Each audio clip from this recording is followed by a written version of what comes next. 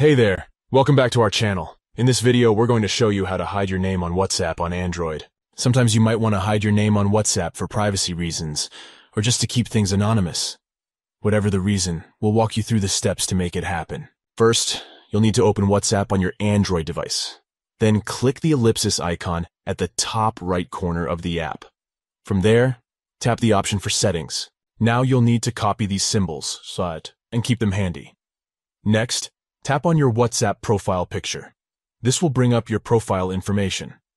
Tap the pencil icon next to name to edit your name. Remove your current name and paste the copied symbols instead. This will make your name appear as a blank space. And that's it! Your name is now hidden on WhatsApp. Keep in mind that this will only hide your name from your WhatsApp contacts. Your phone number will still be visible to them. If you ever want to change your name back, simply repeat the same steps and replace the copied symbols with your desired name. Thanks for watching, and don't forget to like and subscribe for more helpful tech tips and tutorials. See you in the next video.